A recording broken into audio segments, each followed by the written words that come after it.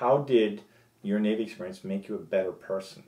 So you can look back on it now, 60 years later from your time in the service, and how has it made you a better person? Well, I think it gets back to being dependable and prompt. You're supposed to be at a certain place at a certain time. You're there. You know, you're not there an hour late or whenever you feel like getting there. You're there because somebody is depending on you. And that's the whole thing. When somebody depends on you, you've got to produce. And this is what I did in my career in contracting. When I was requested to be at a certain place at a certain time, I was there.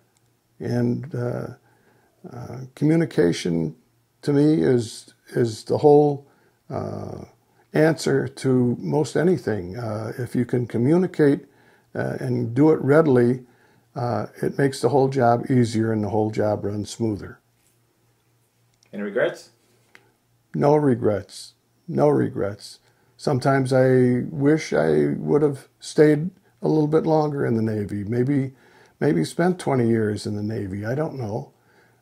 It's always hindsight. You think back of things that you could have done or should have done or how it would have worked out.